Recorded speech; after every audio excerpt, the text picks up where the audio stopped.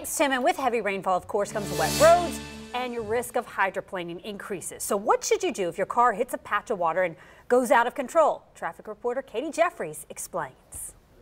Hydroplaning is a major concern here with these storms and the amount of rain that's coming down. So let's talk about what to do if you start to hydroplane. Well, first, you want to take your foot off the accelerator, but do not slam on your brakes. That will only make it worse.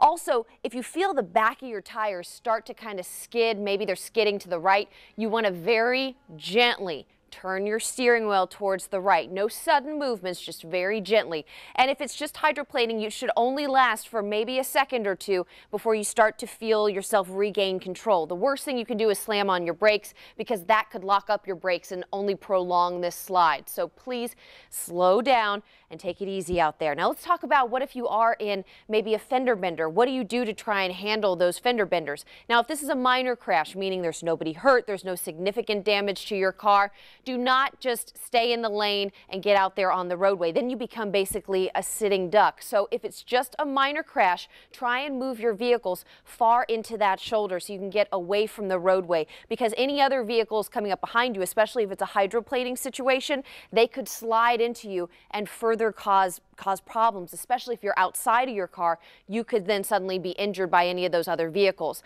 Also, if it's possible, you could talk to the other driver very quickly and say, hey, let's get off of this next exit and we'll meet in that, McDonald's parking lot to be able to deal with this, because that way you're out of the roadway, you're away from any other vehicles that are traveling at a high rate of speed.